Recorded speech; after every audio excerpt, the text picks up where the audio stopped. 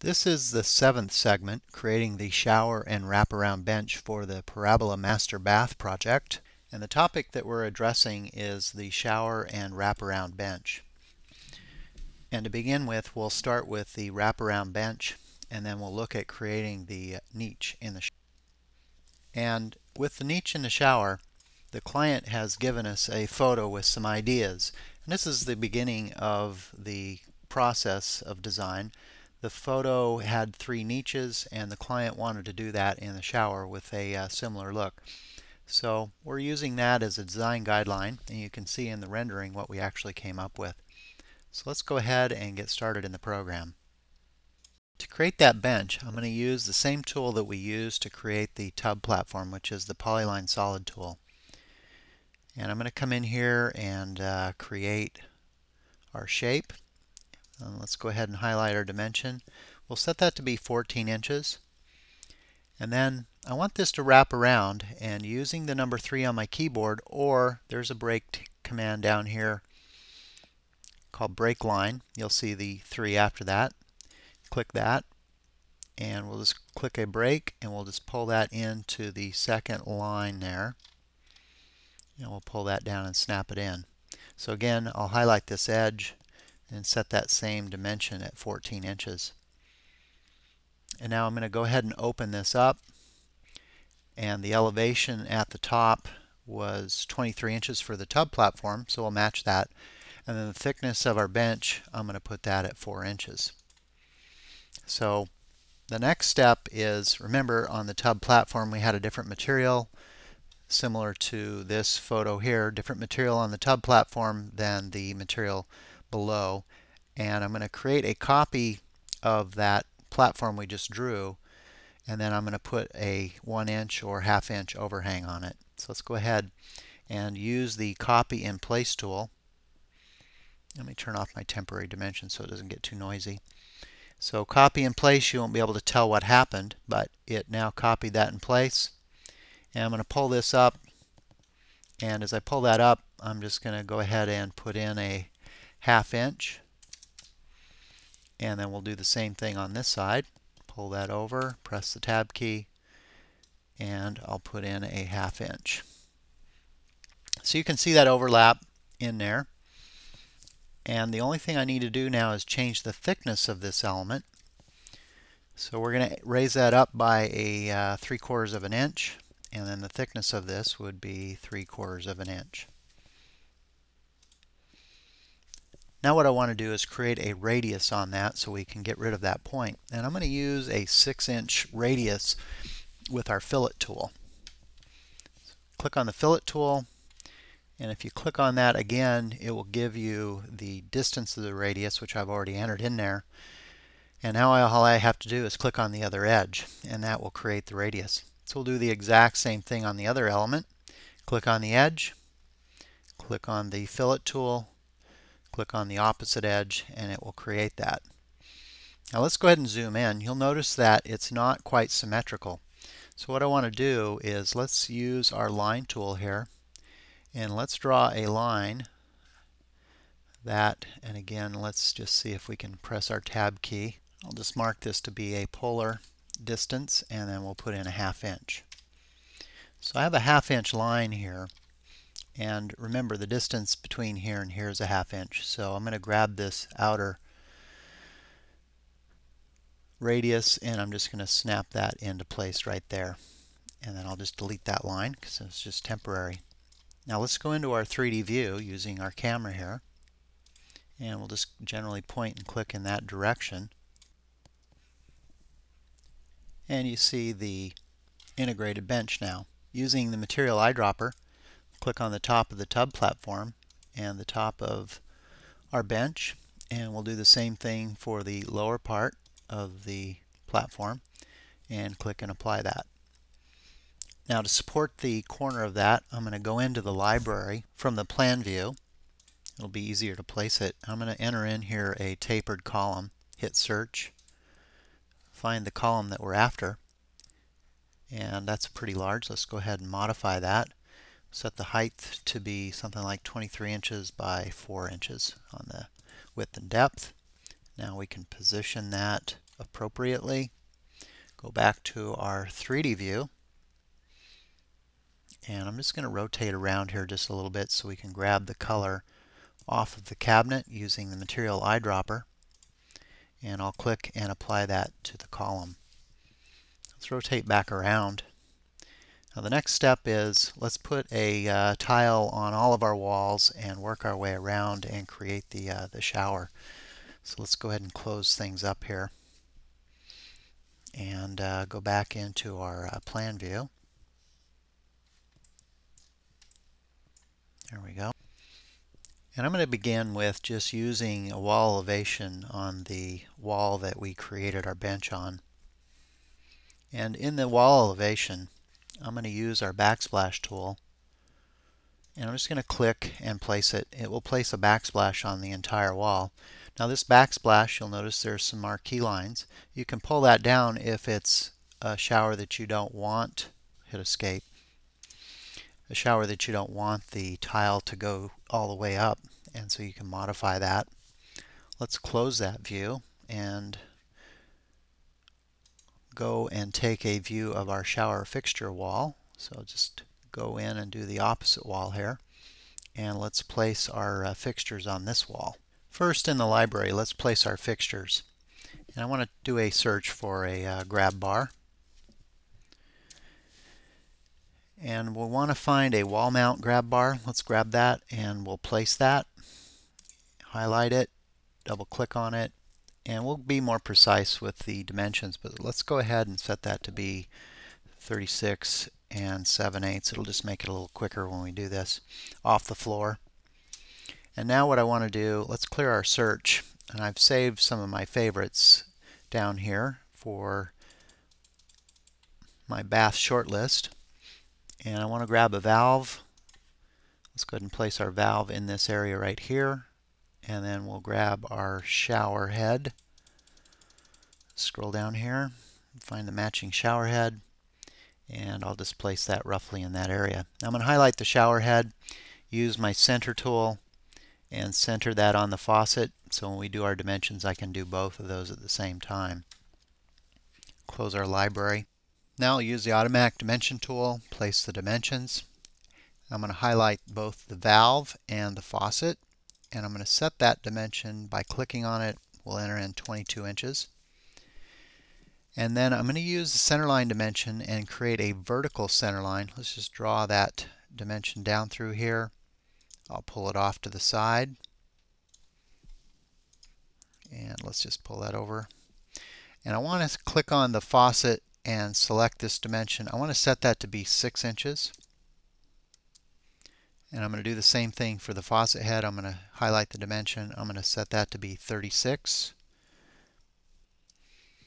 And now I'm going to highlight both the valve and faucet. I want 2 sets of these in the shower.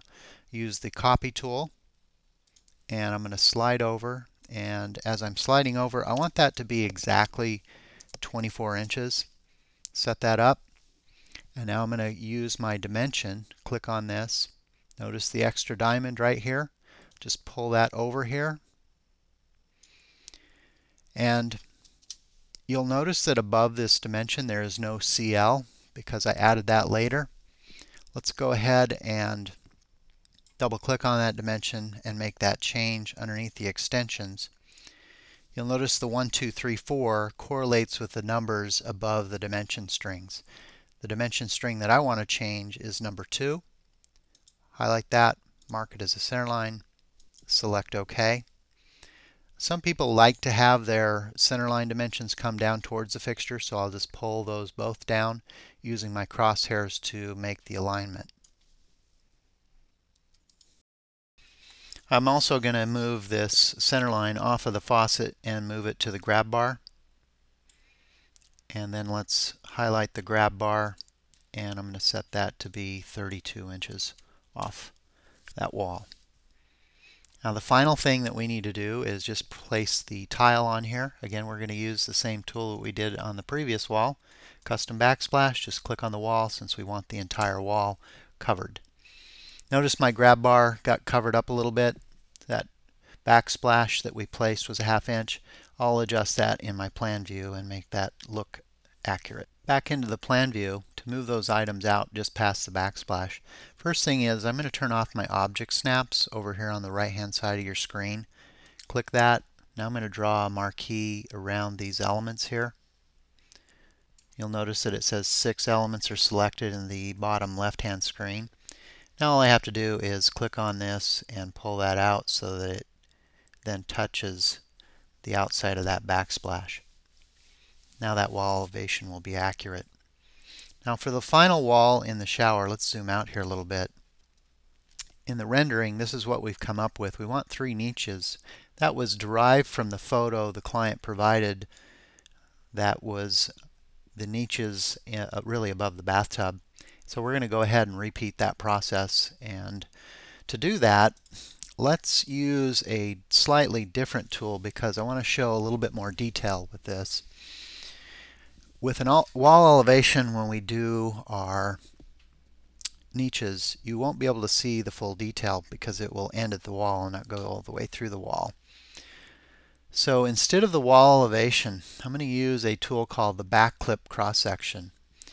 And I'm going to come out here and just cut a section through this part of our model. And what that's going to do is it's going to show us all of the platforms that exist. Now I don't have a roof on here, but you can see that I do have a foundation and I do have the floor framing and part of the wall framing in here as well. In fact, let's click Auto Detail and let's just move our insulation off the top of that, and we'll scroll in here a little bit. Now to begin with, a wall niche is usually created using one of our tools under Windows called a pass-through. So I'm going to click on this and click on the pass-through. And now when I place this, what's going to happen is you're going to actually see the studs exposed into the wall. And since this is a remodel project, I want to modify this so that it fits exactly in between those studs, and I'll position that more accurately in the plan view. But to begin with, let's highlight that window and let's go through the changes that we need to make on it. And we'll begin at the very top here. So those studs are 16 inches on center, so that means that the width in between that is 14.5 inches. That's what I'm going to set that opening to be. On the height, that was a pretty large height for the niche, but we're going to set it at 28 inches. And then the floor to bottom, I want that above my grab bar, so I'm going to leave that at 42 inches, floor to bottom. Let's take a look at the options. That's okay. Casing, we don't want any casing on either side, so we'll remove that. Lintel, sill, remove the exterior sill. And then on the frame. Now the frame, I want that to be about 1/8 of an inch because that will then show the tile inlay in there. And select OK. Now those are the main changes that we need to make for that window. And all I need to do now is return back into the plan view and position that accurately. Let's just use Shift F6 on the keyboard. And you can see it over here on the right hand side in our plan view. And position that correctly, what I need to do is go into our layer control here and turn on our framing. I'll press F on the keyboard to skip down to the F's. Find our wall framing.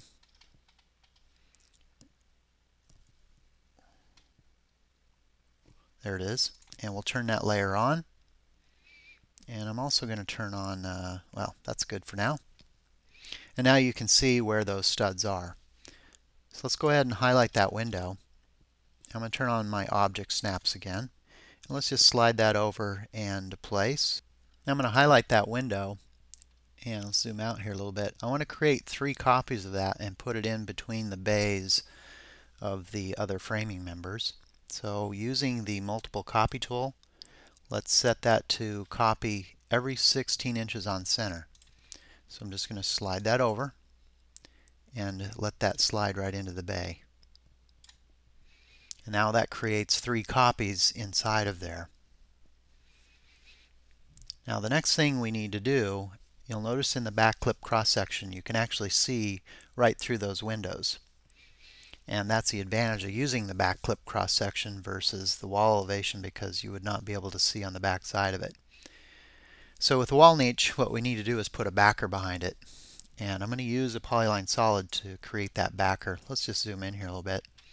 Using polyline solid tool, let's come in here and we'll just roughly create that backer. And then I'm going to have to position that to be accurate in my plan view. You see where it drew it in the plan view?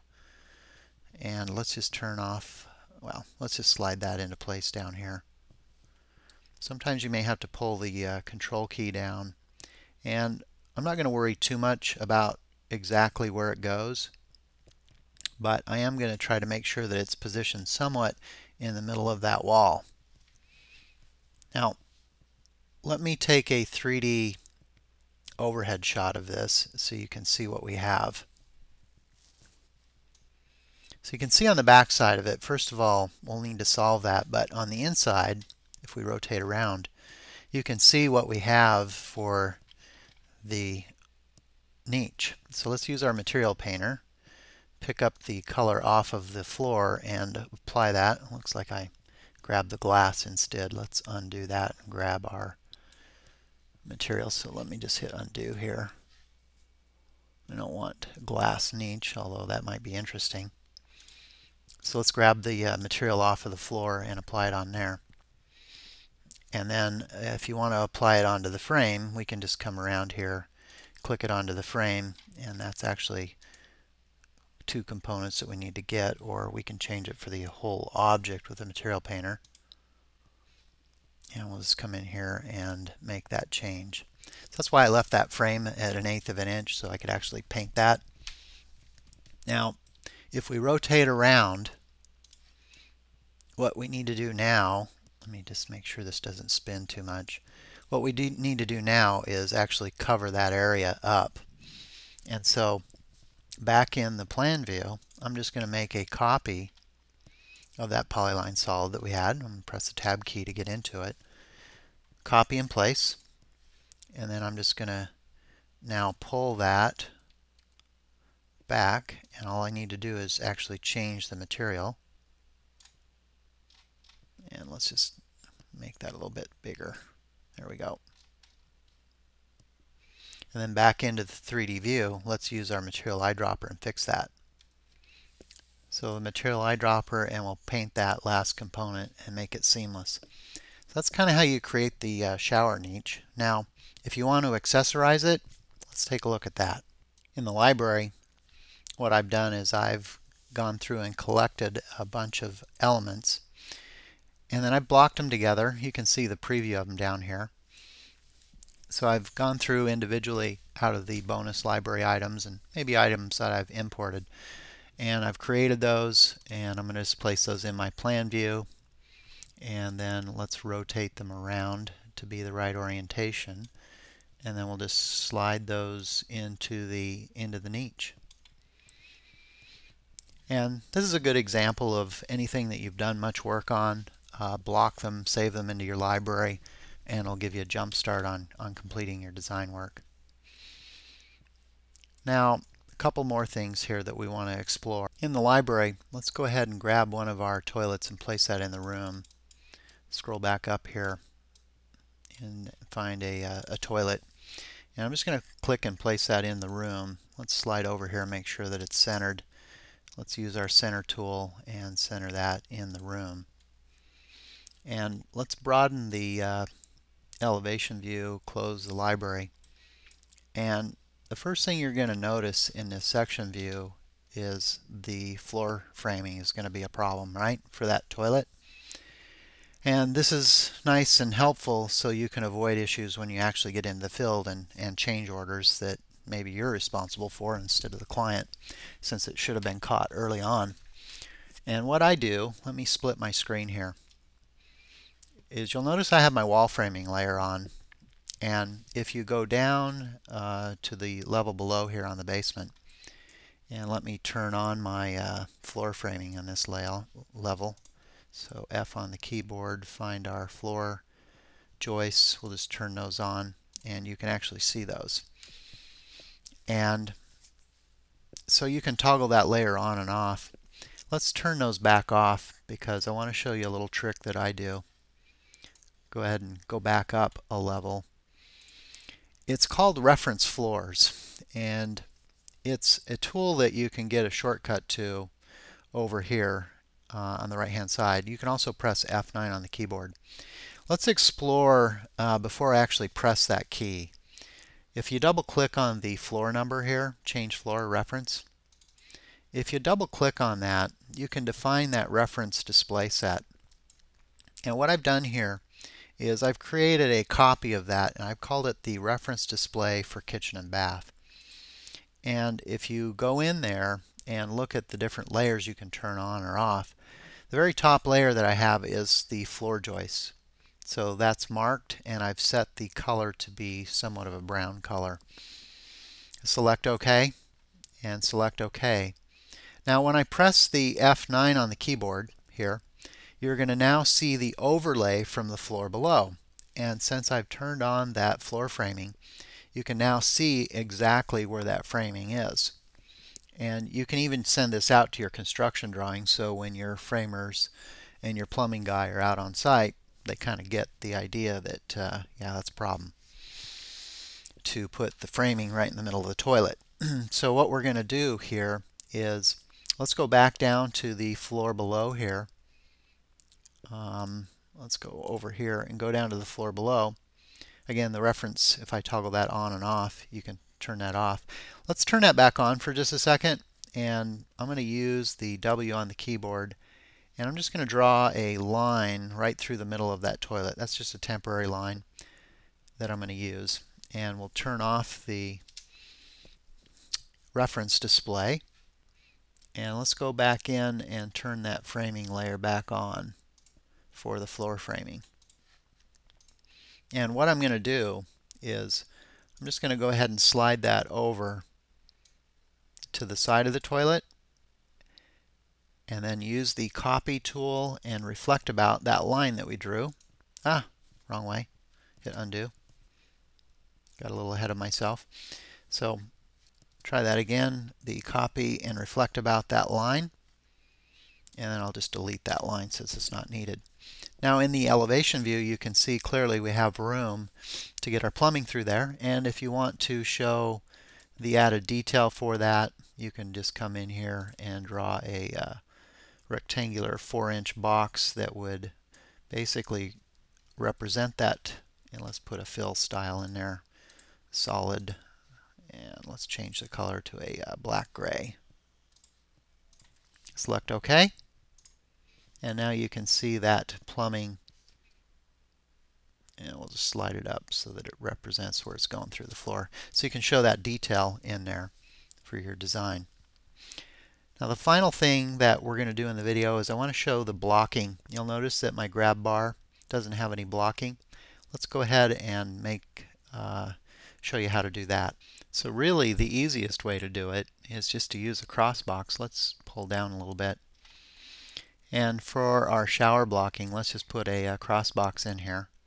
And if I turn on my temporary dimensions, you can highlight that and set those dimensions. We'll just zoom in here a little bit. So if that's a 2 by something, then you can set those dimensions and then precisely locate it. Now the other thing for blocking is, let's say that you actually want to show the details for your framer. Let's come back over to our plan view, highlight this wall, and in the lower menus you can actually open up that wall detail and see the framing. And what I want to do is use the build wall bridging in here. So we'll just come in here and put the wall bridging. You'll notice it updates in the cross-section view, right?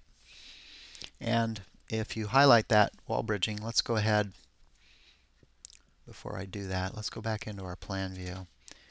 And I'm going to grab that grab bar, let's copy it and reflect it around the wall.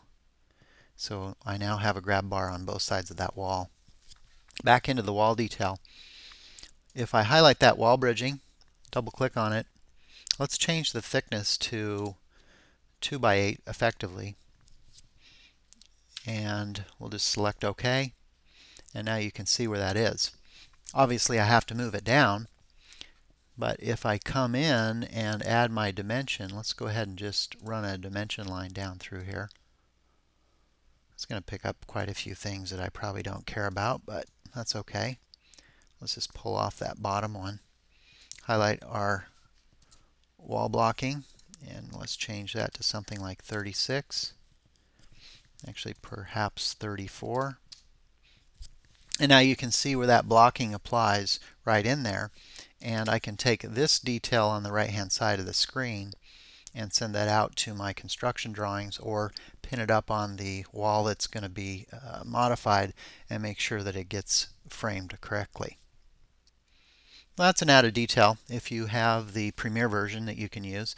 I also like to use the crossbox for added things like our shower bench. If I want to come in here and just notch that out so that it's not seen. Let me put that over here, and we'll just draw that in place.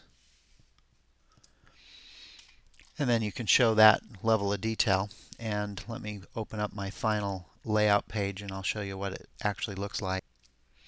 So what I've done here is, in the upper left hand section, is that wall detail we were just working on with some call out text, and then the fixture wall with the dimensions and the center lines. And then off to the far right hand side is our framing detail, showing the dimensions of the framing blocking for the grab bar, our valves, and our shower head. And then in the bottom right hand corner is just a framing overview, and I guess there's no purpose of that other than it just shows the maybe some of the detail of where the framing members are. So that'll wrap up that section of the video. The next component will be looking at some rendering and 3D model techniques in the following video. So continue on watching, or skip ahead to the next one you're interested in.